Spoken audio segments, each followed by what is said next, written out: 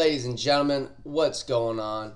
Today we're going to talk about the richest man in the world. And no, I'm not referring to Elon Musk, and I'm not referring to Jeffrey Bezos. I'm talking about our buddy Warren Buffett, the greatest capital allocator of all time. Now, you're going to say, John, but Warren Buffett, he's like number 7 on the list. He only has $130 billion. Jeffrey and Elon have like 200 billion each. That's true. So technically not the richest. But if you actually think about it, who has the biggest bank account? When it actually comes down to it, who's got the biggest war chest of real cash sitting in the bank, literally sitting there in the checking account, ready to be fired away at whatever he wants? And that is Warren Buffett. So today is Berkshire Hathaway's earnings, and I just want to go over some of the financials quickly with you guys, and we can just admire and sit in awe at the awesomeness of Mr. Warren Buffett and his investing and capital allocation abilities. So going back to my main point, he's the richest man in the world. You know why? Because he now has $188 billion cash position. That's $188 billion that he can deploy at whatever he wants. He has 31% of the voting power. When you look at Meta, you look at Mark Zuckerberg, you say, how much money does he have? He has about $60 billion on their balance sheet of cash ready to go over at Meta. So technically, he has about $60 billion that he could play with. Tesla, Elon Musk, he has like $25 billion, $30 billion. So nobody's in the realm of Mr. Warren Buffett. And Jeff Bezos, he's checked out from, so I'm not going to count that. If Jeff Bezos wants money, he has to sell his stock. He's not really in control of Amazon in the way that Warren Buffett is in control of Berkshire. So Berkshire's market cap was a lot less than Amazon, but the war chest, the cash position that Warren Buffett has is just crazy. $188 billion. He's ready to go, fired away, whatever investments he wants. And obviously we're not going to count the Saudis because they're over there. You get too big as one of the Saudis and you get clapped. It's the way it works. So that doesn't really count. If one of the Saudis had a $188 billion war chest, trust me, they would not have that $188 billion war chest. But anyways, let's look a little more into the Berkshire stuff. I was looking at some cool things. So here I pulled up 10 largest holdings in the Warren Buffett portfolio. So this is published on March 19th, so it's not as up to date as whatever's going on today necessarily with the meeting and the positions that are being updated and disclosed. But it's interesting because at one point, Apple made up 50% of the public companies, the positions that Berkshire Hathaway owns. So Berkshire Hathaway is divided into 2 parts.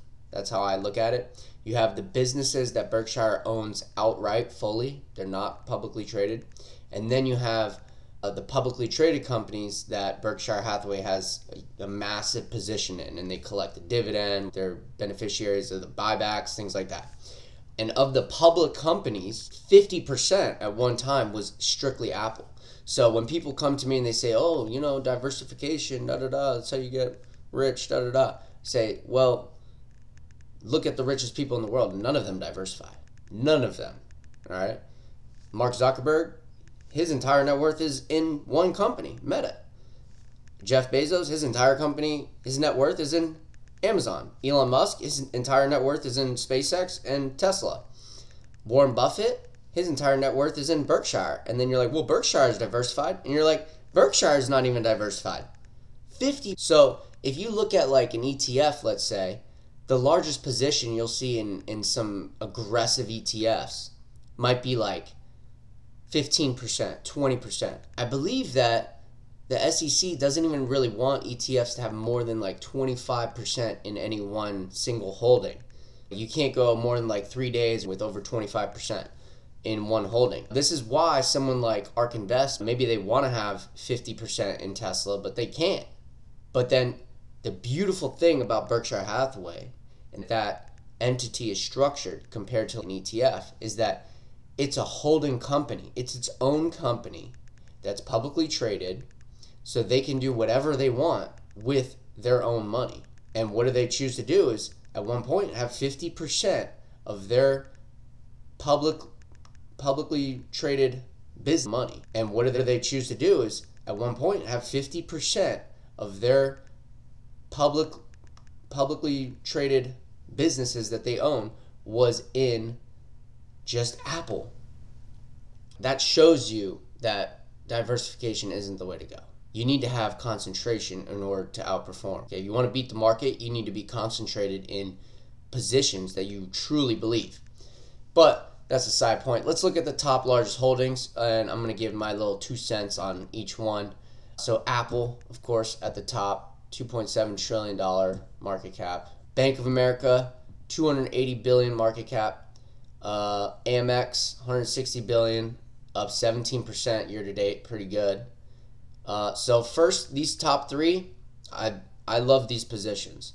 Now, I kind of agree with Warren Buffett on trimming Apple, because like I said in my last video about Apple being really highly valued. It's pretty high valuation if you really consider the growth.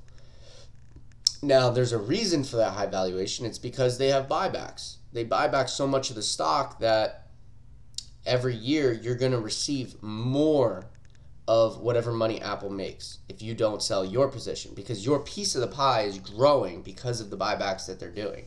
So Apple on their earnings just announced a $110 billion buyback. To me, that's the main reason why the stock popped on the earnings. Because in my last video, I was saying there's a very high probability that the stock goes down, but that probability didn't play out, which is fine. And so because of the buybacks, it's hard for Apple stock to go down. But anyways, the point still being that there's very little growth. There's no growth, actually, in the last year for Apple. Now, in the future, Apple's probably going to grow. Inflation is going to make Apple's prices go up, so they're going to grow. They're going to come out with the new iPhones, and maybe there's some AI component to it, and that'll spark some more growth. But the point is that when you compare Apple to like a Microsoft, or Apple to like a Nvidia, or Apple to Tesla even, these other companies are growing, and they have a lot more growth in the bag to come. Whereas Apple's very dominant in its market. And in fact, it's showing a lack of ability to compete in newer markets. When they shut down the car division, that was a massive blow just to the whole thesis of Apple and their ability to enter new markets. Bank of America is great. I agree with that position. American Express, extremely great company. If they can, I would expand more on American Express. They're gangbusters. They're a great business. They're growing. I would trim the Apple and add to the Amex as much as you can without making the stock shoot up. Because the thing is, once you're so big, like Warren Buffett, you have this problem of wanting to add to a position, but you want to do it in a manner that's not going to make the stock explode. Because as you're buying, there's less and less sellers that are willing to sell for that price. So if I'm buying 10 billion of a stock here and the company's only worth 160 billion, you're buying a huge chunk of that company. So there's only so many sellers there to absorb your 10 billion in purchasing. And eventually you're going to end up buying the company at 200 billion, 220 billion market cap. And that's not as good as valuation proposition as when you initially were trying to get in the position at the 160 billion. So it's hard to deploy the capital once you're someone like Warren Buffett. This position, I really don't agree with. Coca-Cola. I think Coca-Cola's tapped. They're kind of like Apple, but it's almost worse. Obviously, they're going to grow because of inflation, but I would not be adding to this position. I don't believe he's added to this position in a long time. I think it just sits there. And if you go with my motto of never sell, all right, kind of makes sense. You got Coca-Cola. You did really good on it. You're collecting crazy fat dividends. Those dividends, when you look at the ROI from your original investment, are ridiculous. So it doesn't make sense to sell it. You just hold it. It just sits there. As long as the company's not shrinking, as long as the company's just going sideways and paying bigger and bigger dividends, use those dividends in other ways. Chevron Energy has just been performing extremely well recently, and it's always going to perform well. Obviously, we're moving more to more renewable energy, but that's going to take 100 years. So Chevron, Oxy, right here, back to back, these positions, they're going to keep growing, and their dividends are just cranking money into that $188 billion war chest that we were talking about. So the common factor with all these companies is that they all pay dividends. That's what Warren Buffett loves. He wants to receive money, dividend growth as well. Kraft Heinz, don't like this business. It's just a bad business, and I don't think they're managing their capital well. I haven't looked at their financials in a long time, but they're down 8% year to date, so don't like this business whatsoever. I put it in the Coca-Cola bag. Moody's, $70 billion. And he's spoken on Kraft in the past, saying that it was a mistake and da-da-da. So I wonder how big the position is that they have and where they are. Are they up? Are they down on the position? Pretty sure they pay a fat dividend. But there's so many other great businesses to own. So it's like, why own food? I mean, like, food makes sense, but why not buy Amazon? Especially when you look at Amazon's growth. But that's not Warren Buffett's forte. I get it. Now let's keep moving. Moody's, great business, $70 billion market cap. They haven't moved year to date, but they're a great business. They're a growth dividend stock, which is nice. Mitsubishi, $95 billion, up 50% year to date. Tokyo, the Nikkei has been popping. Industrials, makes sense. I understand the position. Industrials, bullish. Mitsu, again, Japan, up 25%. Crazy. So these are the top 10 positions that Warren Buffett has in Berkshire Hathaway. Their meeting is today. So let's look a little bit into the earnings and some of that information that we have here in this article. Berkshire Hathaway operating earnings soar 39% as Buffett's cash hoard swells to $188 billion. The Warren Buffett-led conglomerate posted an operating profit which encompasses earnings from the company's wholly owned businesses that surged 39% to $11.2 billion from the year earlier period. They're up 39% from the same quarter last year. That's really crazy. And then they say right here that the majority of that came and happened because they had a 185% increase from the insurance underwriting business.